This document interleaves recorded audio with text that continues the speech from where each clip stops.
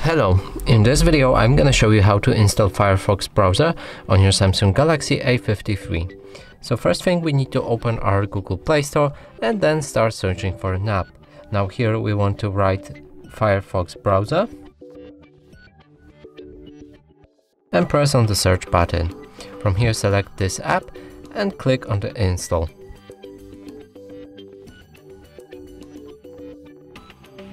After installation process is complete, we can open the app and from here start customizing it.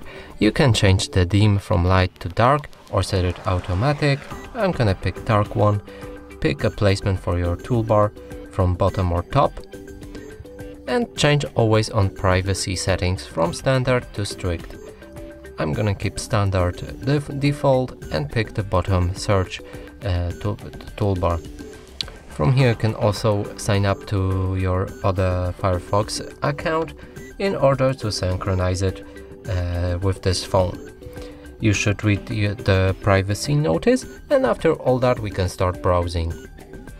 Now you can go to any website and the browser should work properly.